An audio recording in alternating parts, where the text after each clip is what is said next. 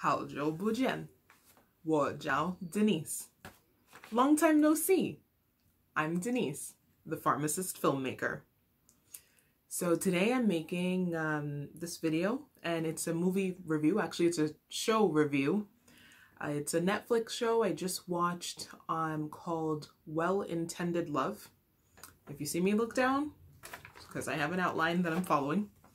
And basically the way my reviews are gonna work, it's just like my two thumbs. So one thumb, it was good. Two thumbs up, it was great. One thumb down, it was bad. It was meh, actually. Two thumbs down, they probably didn't have good roles for women. So let's get into it. So, oh, the other thing actually, I am a spoilers person. I love spoilers. Like, people, there's all these people who are like, no spoilers, no spoilers. Oh my god, I can't hear it. They're funny. But me, I'm like, tell me the whole story. Like, my sister and I do this all the time. My sister, who's my best friend, she'll tell me a story from A to Z, and I'll be like, okay, and then what happened? And then like a week later, I'll go and watch it because I was like, it was so interesting what she said. And then I'll be like, I'll tell her about, I'll start watching it and I'll be like, oh, okay, this is where she said that. Oh, but there's all this other stuff and now I know what to look for and blah, blah, you know, like, I love a spoiler because I don't know, I don't need the surprise. I'm there for like the storytelling. So that's just, I'm gonna have some spoilers. You were warned. So Well-Intended Love. I don't usually remember people's names, and except for the main character, Mumu, I don't remember anybody else's name. And that's her nickname, not her actual name. So the plot in Well-Intended Love, which as of January 2020 is on Netflix. Basically, it's this D-list actress, Mumu. She's young, she's in her 20s, and trying to make it as an actress, like doing promotions, doing different gigs. She has an agent and works with an agency, but she just hasn't caught her big break yet. So that's fine. She's figuring it out. She's in her 20s. She lives with her friend, her best friend, who's actually, I don't think they live together. No, but they just hang out a lot. They're best friends. Her best friend's a screenwriter, another young woman. So cool. They're both just trying to make it. One day, Mumu finds out that she has leukemia. She gets diagnosed with leukemia. And her only chance for a cure is getting a bone marrow transplant. So they do have a match for her. However, the match is not willing to transplant his bone marrow. It's this really rich, billionaire, successful, 30-year-old, cute young man. And she gets the information of who it actually is because they weren't supposed to tell her, but she maneuvers and gets it. And then she's like, her and her friend just decide that they're going to talk to him, find him, and they're going to explain, you know, that it's her life and just beg him so that they can convince him to let her, you know, take his bone marrow and be cured. They do meet him. After a lot of hijinks, after a lot of shenanigans, he agrees. He offers, or his offer is this. This is his deal. In exchange for him giving his bone marrow in a transplant to her, she has to marry him. So that's where it gets, like, the premise is a little shaky because, like I said, he's a young, good-looking man, billionaire, runs his own company. Like, he doesn't really have to, I don't know, I just don't get why he would be like, I want to marry this young woman who I've never met, who needs something from me. So he explains it as he could marry like a woman from a good family, meaning like a rich family basically, and he could, you know, and increase his empire by marrying somebody like that. But Mumu needs something from him, so it's just going to be easier. So, I mean, I don't know. To me, that's a shaky premise, but we're going to suspend belief and be like, yeah, it works. And because that's what, you know, movies and shows are about. It's not about like everything having to be like real life. No, sometimes it's an escape. Sometimes it's just like, just for fun. So it's all good. We'll accept it. So they do get married, and she does get his bone marrow from the transplant. And you know, it's a romantic comedy. So they do like have a love story between them. However, it's bumpy. It's bumpy. It's like, so they start getting to know each other. Cool. Then he gets amnesia and he becomes really mean to her. So when she's just like, oh my goodness, you know, where is the nice guy that I knew? Everybody around him, all his friends, everybody's like, no, no, no. This is the real man. This jerky jerk, he is the real one. Now we are introducing you finally to your husband. That nice guy before who was all lovey-dovey, that was the imposter. Hello, good morning. This is your guy. So it sucks. Like, he mistreats her. He almost gets back with his ex-girlfriend. Oh, and they had like a contract, a marriage contract. So in it, nobody can cheat, or else you have to pay the other person $10 million. They do have to live together, but they can have separate bedrooms, and they're not supposed to talk about the marriage in public, and a couple other things. So they both signed it, and it was good. And it was supposed to just last 2 years or so. So, okay, so they were falling in love. He gets amnesia. He's a jerk. He finally gets his memory back. There was like a whole sinister plot around why he lost his memory. And then they start like going, you know, the right way again, and they're falling in love again, and, you know, they confessed, you know, their love to one another, and it was great. Then she gets kidnapped. And then it's like, he had a point where he was telling somebody like, maybe I should have never met her, should have never married her. And it's like, okay, we're back down here again. Like, so their love is definitely bumpy. She gets kidnapped twice, actually. He gets shot once. Like, so much happens. So much happens. And I was there for it. It was very entertaining.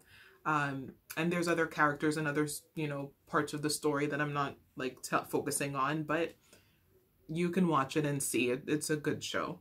But for me, what I liked about it is that it was a female-driven show. Like, Mumu was the main character, and her best friend also was another supporting character. And they were just young women trying to make it. And I appreciated that. There was one time when her husband, the billionaire, was being a jerk to her. And this is like an important point for one of the points I'm going to make in a second. So he was being a jerk. She realized something really horrible that he had done. Not cheating. You'd have, you know, just go with me for a second on it. So she didn't want to be around him anymore. Then she's like, okay, I'm going to leave. I just need some space, you know? And then she realizes she doesn't have any money because this man has been sabotaging all of her acting gigs, which she did know, but she didn't realize, like, oh yeah. So when he sabotages things, I don't get paid. So I don't have any money. And she's been living rent-free, like in their marital home. And he has given her, like, he's shared his accounts and everything with her. He gave her a black card to use, but she doesn't really use it. She doesn't want to use his name. She still wants to be independent, which I respect. But, you know, I'd also respect it if she just wanted to, you know, be Mrs. Billionaire too. That's fine. It is her husband. So she has this moment in the show where she's like, I'm not independent. I can't fend for myself. This needs to change. I need to be able to make money. And she hustles and she tries and she swallows her pride and she does what she has to do to make money. And I was really proud of her. I liked it. That's a beautiful spirit to have, that you're going to make it regardless of the situation, the circumstance, the people around you, your love life. Like, you look inside yourself and you go for it. Awesome. Now they're back good again, husband and wife. Lovey-dovey, in bed, pillow talk, you know, googly eyes at each other. And they talk about the possibility of having children. So he really wants kids. He's like, I'm a 30-year-old man and I need to have children. And he was like, I'm so old. And I was like, wait, 30 is old? Wait, when did that happen? No. So, yeah, so they're talking about having children. And then she makes this comment where she says, you know, if we have a daughter, I'm gonna teach her. And I'm like, okay, all right, Mumu, what are you gonna teach her? Let us know. How are you gonna educate the young women coming up, the next generation of ladies? I'm gonna teach her good posture. Mumu, girl, weren't you just out on the street talking about, I'm not independent, I don't have any money, oh my goodness, I have to swallow my pride and take gigs that nobody would want to do, but I have to make money because I haven't been making good choices and I've been relying on somebody else.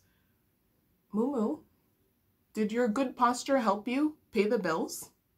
Because she's a dancer, she's like awesome, she has great posture. It didn't pay any bills. She was still starving. She was eating just a little thing, like she was just making little cheap meals, which I respect, but she was suffering a bit, you know? When you're broke, she was broke for a while. So I just didn't like it. I didn't respect it.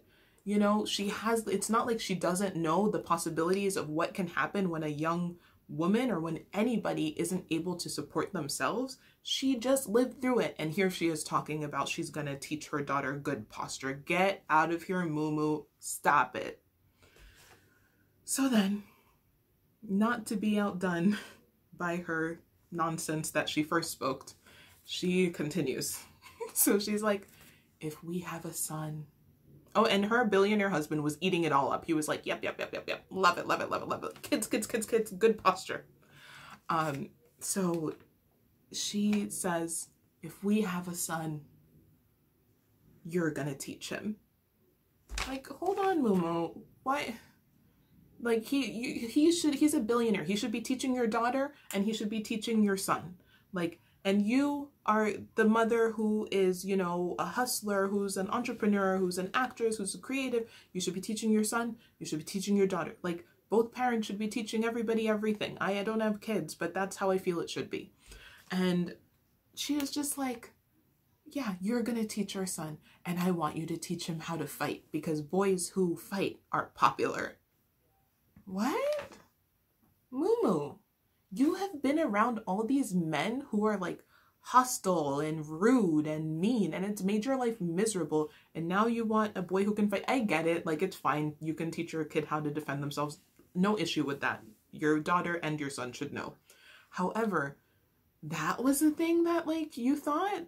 He should also be able to support himself. He should be able to respect women.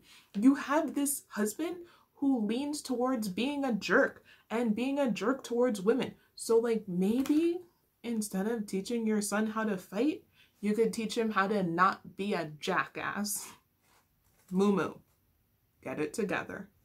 But overall, I liked the show.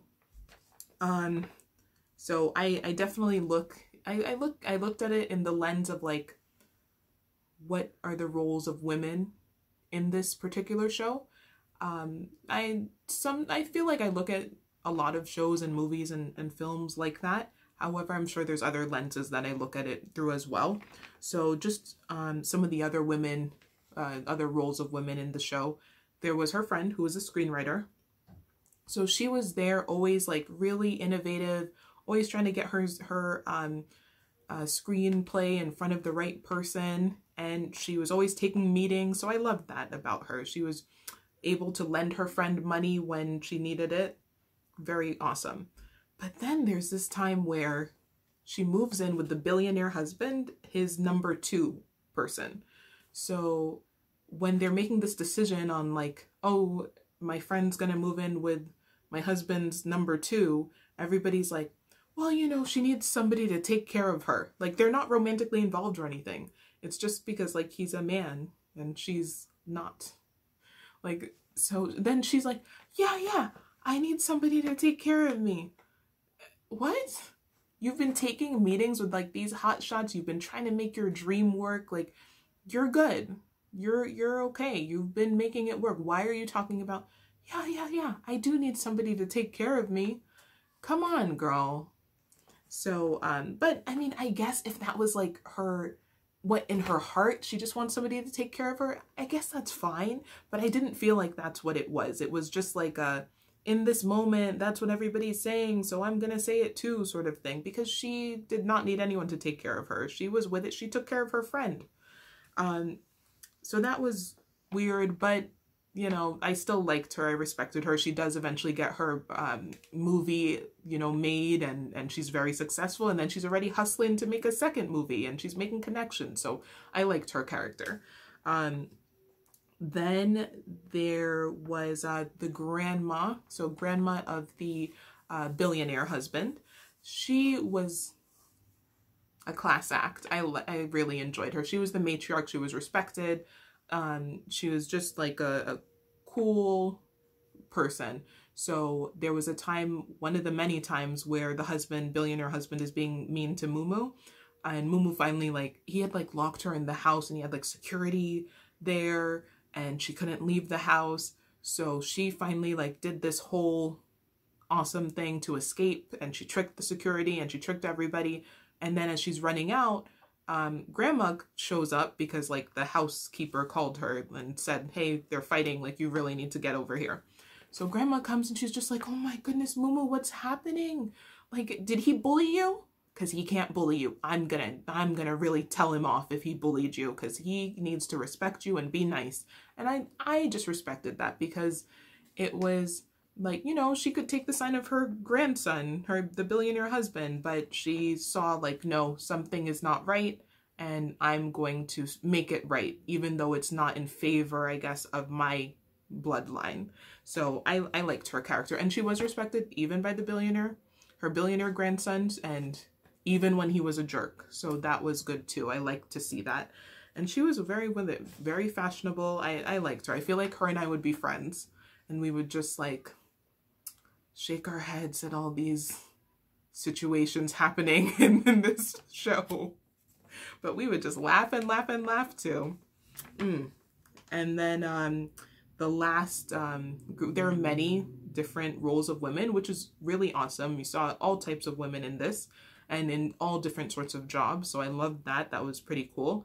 But in the billionaire's business, so he had his group of executives, and a couple of them were women. So I was happy with that. And then they'd always present to him different ideas and get yelled at and told off and points taken off of their performance reviews. But it seemed like everybody, women and men, were treated the same in that executive position. And I loved that. That was pretty cool. So yeah, overall, very entertaining show. Well-Intended Love on Netflix as of January 2020. It gets a thumbs up from me. Think you should check it out. You know, it's something entertaining. If you're into like deception, amnesia, hypnosis, billionaires, girls kicking butt, you know, all different sorts of things, different like family issues and all sorts of class issues and wealth issues. It might just be the show for you. So I think that's all I have to say. I think I read that there might be a season 2 coming out. So if it does come out, I'm definitely going to watch it. It was very good. But yeah, we'll see until next time. I hope that you continue on this journey with me to becoming fluent, conversationally fluent in Mandarin. And for now, yeah, why don't you just like, comment, and subscribe. Goodbye. Thanks for watching. 再见.